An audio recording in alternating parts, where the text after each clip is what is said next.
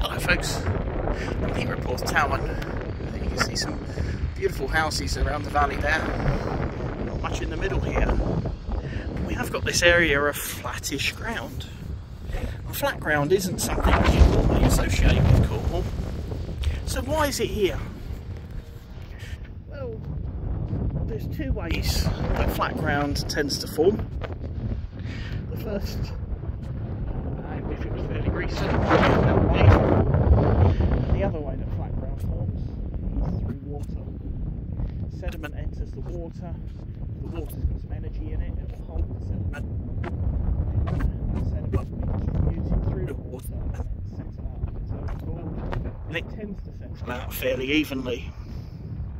And that's the case here.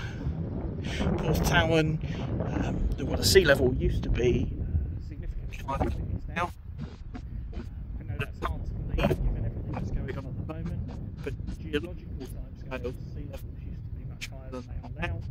And all around Cornwall you get these fantastic raised beach deposits, which are effectively a mixture of sand, clay and gravel that were once beaches.